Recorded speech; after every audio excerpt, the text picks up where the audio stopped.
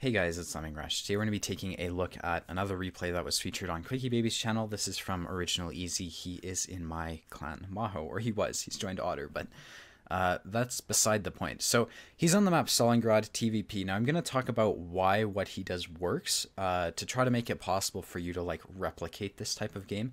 Even though he got lucky like tons and tons of times, I'm going to try to like tell you what he did was good so you can try it and see if it works for yourself. Now I'm going to pause the replay here where he's driving into position. When you start a game, you want to try to figure out where your team is going to go and where they're going to go. That's going to let you sort of formulate a battle plan, and it'll prepare you for what's going to happen. So if you take a look at the lineups, like you can just look at the tanks that they have. Our team, or his team, I guess it's his replay, is very, very lightly armored, right? Like they've got a ton of mediums, they've got a ton of TDs, not many heavies. Heavies love to play the two line, mediums love to play the 8 line. So you can expect, based on the lineup, for his whole team to go 8 line. And if you take a look at his team, or the enemy team, it's very likely that all their heavies are going to be on the 3 line. So you can see he's got 2 heavies. The 2 heavies are probably going to run into like 6 other heavies. And, you don't have to be Erwin Rommel to figure out he's going to lose the 2 lines. So it's really simple, just predicting the lineups and whatnot. And you can sort of make very good decisions based off that. He shoots the PTA's Amarak twice, just so you guys know it's on the left-hand side. Generally, you'll hit it if you shoot the left-hand drive wheel from the Leopard's perspective. So if you're shooting at it, shoot on the right-hand side to Amarak it. So, yeah, obviously that works if you're in a Leopard. Don't show that side of your tank, but whatever. There's a T62A here. The 62A doesn't rush him. You can see he's willing to take 2 hits right here. Generally, the 62A will be able to put 2 shots into him. I mean, that's okay. It was a good trade. He's lucky he didn't get shot twice, but realistically, he finished the game with 370 hit points, so it doesn't really matter. But you're going to see what he's doing right here is he's just reloading. As I predicted, I mean, obviously I've watched the replay, right? So hindsight's 20/20. But given their lineup, you can very logically predict that they're going to be winning the 2 line. You can see they've got like 8 tanks over there, and it's like a 3v8. So they're going to win that side. What he needs to do is he needs to push his side of the map before they get on his cap. You can see, they're going to have access to the cap circle very soon. So what he wants to do from this perspective, and what you'd want to do if you're trying to win a game where your whole team goes to one side, you need to push that side. You need to like kill, in this guy's perspective, you need to kill the low, the grill, the M03, and the T49, because if you're going back to base and whatnot while you're trying to carry, you don't want people surrounding you. So what you can see is happening is he's clipping out a low. This is the pushing side. I'm trying to look at this from like a strategical perspective. He wants to be pushing this side. You can see when he crosses, there's a huge risk that TD's back here, like, I'm not saying I would be doing this, but there's generally going to be like some guy who's just camping right here waiting for you to cross.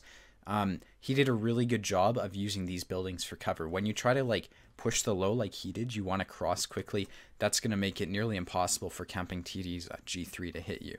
Now, obviously they're pushing into his base. I mean, that's something you could very easily predict. He's going to kill the grill and then he's going to go back to his base to defend the cap. That's a smart play right here. With 300 hit points, it wouldn't be good for him to push back, especially when with 300 hit points, it doesn't make sense for him to push into their base and get on cap, especially when his whole team's trying to defend the base. So this is something you need to realize, like, you have to play to your team. If your whole team is in your base, it doesn't make sense to go try pushing through. Like, I'll use the 50B as an example, not to talk shit, but he's pushing through, right? Like, what is he gonna find right there? There's he might find like a 50. I mean, the 57 heavy's lit, but it doesn't make sense to push through if you're alone, especially if you're an autoloader and you need support of your team. So you can see both autoloaders are making the smart play. They're going with their team. They're going back to defend the base.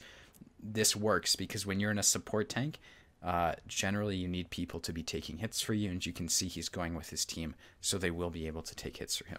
Now he's get behind the 57 heavy. He's just going to clip him out. I think he should have just focused down the 57 heavy, but that's nitpicking. So just my opinion. Typically what you'll find, even in, like, this is a big deal in Clan Wars, but even in a public game, you always want to be shooting the lowest HP or like the biggest threat. So probably the 57 heavy would be a better target, but again, this is nitpicking. It's just advice that I'm able to give. Here's the T49. He's going to finish him off, and now he's going to be, you know, working on resetting. Now, he got a bit lucky. His team was able to reset the cap, which is really, really strong. It buys him some extra time. He's going to be able to clip out the Type 4. It's good that he took the initiative here, because a lot of times you can't rely on your team to consistently get resets, but you can see he didn't get the resets, someone else did, so it works out. But I think it was a good play to work on, you know, saving the game. That can be important sometimes. Alrighty, so here he's in an interesting position. Obviously, the enemy team has a lot of one-shots. If you're in a situation like this, you'd want to prioritize the one-shots so you have easy, you know, you have less guns firing back at you. That being said, an RHM comes behind him. Now, I want to talk about something. This, I think, is pure luck, because I don't have XVM, as you can see, but he's poking onto a full HP RHM, and he's a one-shot. And the RHM misses. I don't understand. But you can see the RHM misses. He's able to clip him out. And while he kills the RHM, 2 other tanks get killed. So basically they just kill 3 tanks on the enemy's side. He wants to reload right now. He's got a lot of time to deal with what they have. But you'll notice the time is quickly diminishing. There's a full HP T-34 coming behind him. And you can see that that's like, just because it's a T-34, it's got a lot of HP to deal with, so it's actually a threat right now. Now, in this case, it's really, really strong to isolate tanks. So even though this guy isn't low HP, he's found a Type 4 heavy that's what's called isolated. He's not, he's alone, right? So he can very easily just clip out the entirety of that Type 4 heavy. That's going to make him an easy kill for the clicker. Now he's obviously got to reload. Now this is a really, really difficult situation to put yourself in. There's almost no right way. What I would be thinking about is not playing on this corner. I would try to get around to the other side of the map or whatever. But in this case, Original Easy does a really good job of making it work. Now you can see the M103 is chasing him, probably, and the M53 killed the Type 4 heavy, and so that puts him in a really interesting position. I would sort of expect the T-34 to be maybe driving, you know, towards B8 or whatever. You can see the IS-4 is at D6, and he just got lit, which is really interesting. He pokes on the M103, the M103 doesn't shoot him again, which is really awkward. Like, I don't understand, but it is what it is, I guess. And now he's got himself a 2v1. So, yeah. Typically, when you're in an autoloader, like, people have been asking me to talk about carry situations and how to make them work. A lot of it is about creativity and using the map that's open to you. So the IS-4 is here. I would be thinking that the T-34 is going to be on the B line. You can see Original Easy sort of does that. He looks to his right, though.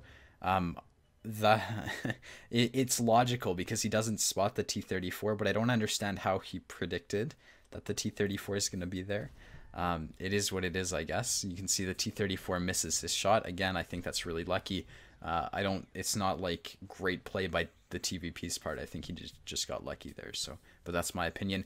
Right now, you can expect the IS-4 to be flanking. Typically, a lot of people like to flank.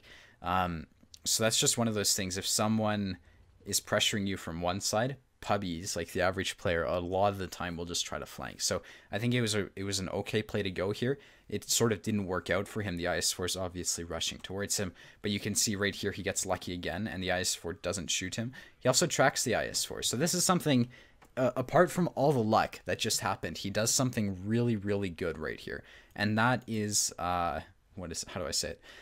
Pushing away. So I was talking about isolations earlier and how you want to deal with 1v1s. If he were to try to clip out this IS-4 right here, he'd leave the IS-4 on a one-shot. So in this case, by pushing towards the T-34, he's able to kill this guy super, super easily. I mean, that guy's alone. I mean, that shot, I mean, I don't think it was as lucky as some of his other plays, but the T-34 didn't kill him. The arty hits the IS-4.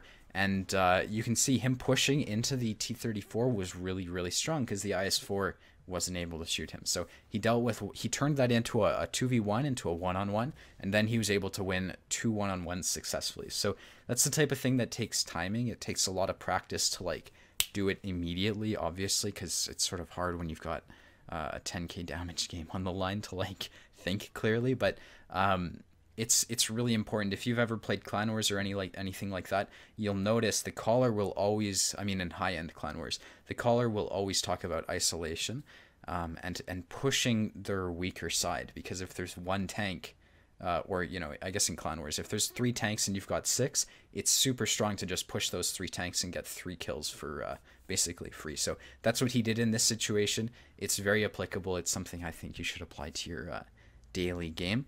And you can see he even did that on the 8-9 line. I guess we'll speed it up. We can watch him kill the clicker, but he's killing a clicker. It's not really difficult. All right, so that's the game. I'll go take a look at the map tactic, go over some strategy. Again, just try to make everything a bit more clear. And that'll be the video. Oh, I thought I was streaming. Fuck. Okay, so what happened on this raid is he was able to push the 890. Now, like I said, the reason this worked is because his team was very, very strong on the 890. I've got a replay on steps where 15 players go to a single side on the map and we end up winning. And that's because 15 tanks, or I guess in this case, like he had 10 or whatever, are extremely strong. What you need to do if you've got a team that just goes all to one side is you need to push it. You'll notice he didn't rush the push. He played it off of what he saw on the map. So when they started to get on his cap, that's when he needs to start going like back to base and whatnot. But in this case, because they weren't like YOLOing down the B line, he was able to take his time. He didn't have to like rush and kill himself to push this side. He did it with the time that the enemy team gave him. So what he did is he pushed down the 890. That pretty much cleared up his flank. Obviously, he didn't end up killing the T-34, but I mean, when there's maybe 1 or 2 tanks that are super slow way back here doing nothing, it's sometimes a better play to go back to base. You can see that's what he did. He was able to get resets and clip a couple of people out right here. I would say the takeaway from this replay is, well, there's a couple of things. He did a lot really well. I think pushing this side is extremely strong. I think if he hadn't have done that, there's no way he would have won because there would have been a grill farming his ass.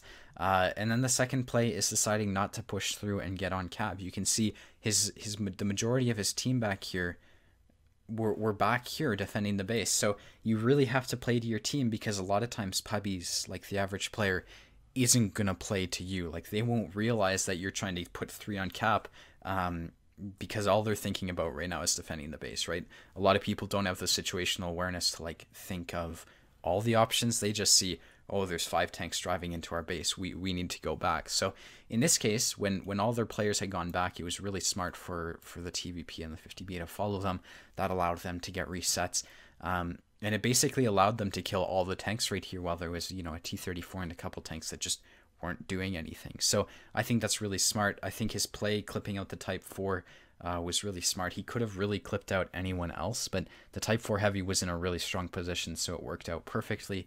And then, I mean, a lot of this was, this play over here was luck, but I think the takeaway from how he played it is when there's an IS-4 right here, or where, I don't know if this is the exact house, but I think it is. When there's an IS-4 right here and there's a tank on the other side, you want to push the tank that you can kill the easiest, because obviously when there's a building in between you and the IS-4 can't do anything. So his play to push around like this and to kill the T-34 is what like secured the game. That's such an important thing that people don't realize, is like you can just push into people if you're in a crossfire, right? So you can push out of those crossfires and you can definitely make it work. So turning things into a one-on-one is really strong.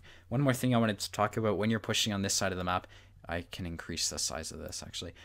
There's often going to be TDs camping down this line. It's one of those things that's the most annoying thing when you find out, because you'd never expect it to happen. But there's a line of fire down here, so the way you can deal with that is by getting up to these buildings. You can see the TVP did just that, and basically this, I'll show you, this right here provides cover from campers over here. So, you know, this is just my perspective. I'm not trying to insult anyone or anything, but, you know, some people might take it as such. But really, I think the majority of the people like watching these kind of replays, so I have no problem featuring them. Thank you for watching. I hope you enjoyed this video. If you want to see more, be sure to hit the like and the subscribe button. And I hope you enjoyed the bit of foreshadowing with the 15-0, like where all our team went one side on steps and we still won. So that's going to be another replay because it's really, fuck, I won't talk about it now. But anyways, thanks for watching. Bye.